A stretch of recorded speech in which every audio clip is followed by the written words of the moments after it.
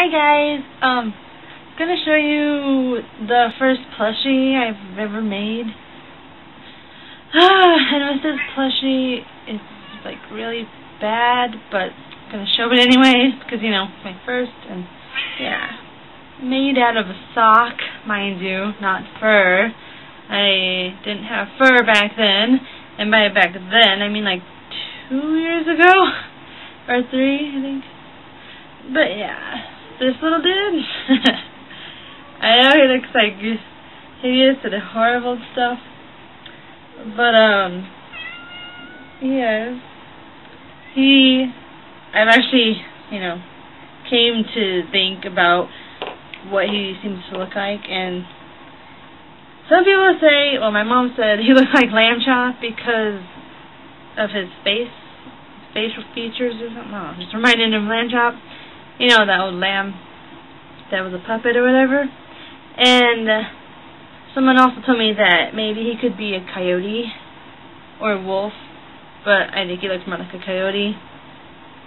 Because, yeah, I don't know. But yeah, this is a sock. And of course, I didn't really know much about sewing back then, so I sewed it inside out or whatever, the wrong way, as you can tell. And you can probably tell I didn't know how to do feet at all. Just threw them in there. Same for like the ears and the eyes. But yeah, oh yeah, the head is, flipped around or whatever, but the rest isn't, and you could tell it's a sock. You can tell it's a sock, right? And it's not stuffed with stuffing stuff either. It's stuffed with paper towels, believe it or not. But yeah, he's pretty big too, isn't he? Well, I guess that's it for now. So, suck here or not, he's still made first.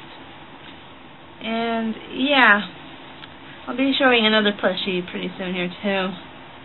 But thanks for watching. Bye!